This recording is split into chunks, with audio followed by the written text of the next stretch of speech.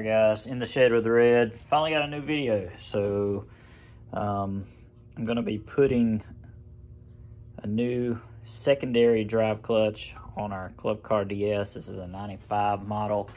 To be fair, I have already removed this clutch once, so it was not very difficult. Some people have a lot of problems doing this. So here is, I removed the back right wheel. We have a lift kit on this model, so it's actually a little bit easier to get to this clutch without having to take everything apart.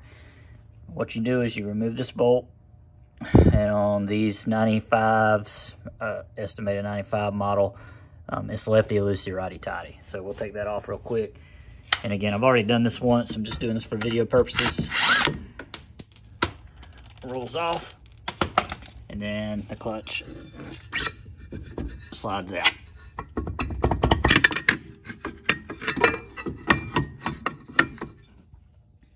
And obviously that was a lot easier than it really was initially. What I did is I took a couple days where I would spray the shaft and let it sit in some lubricant spray, give it a little bit, come back, spray it again, and then I just slid a crowbar back here behind this, gave it a gentle pop, and it actually came off.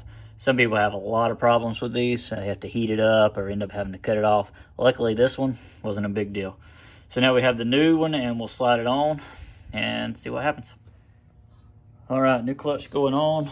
This is our new clutch. I believe I got this off from Vivor. I'm not sure, but it has the red heavy-duty spring in it, which is what I really wanted for this. With these big tires on here, whenever we begin to accelerate with the old clutch, it gives me a little bit of a bounce, and I'm hoping that this will resolve it. You can see that it has the area for the pin, and let's get this baby in.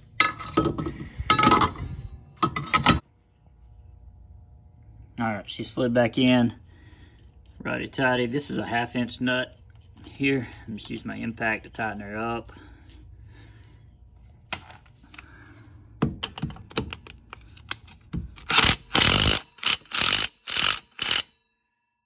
She's on, spins. I'm gonna put the rear wheel back on. We'll give her a go. All right, guys, we got the tire back on, the clutch is in. It really only took me today about 10 minutes to change it. However, I will say I did give it a couple days of lubing that drive shaft to pull that clutch off. Made it a heck of a lot easier initially. I was pretty worried about it, but worked out great. Let's see how she runs.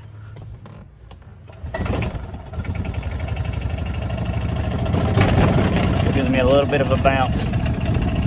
Definitely not nearly as severe as it was before. All right, thanks for watching In the Shed with the Red.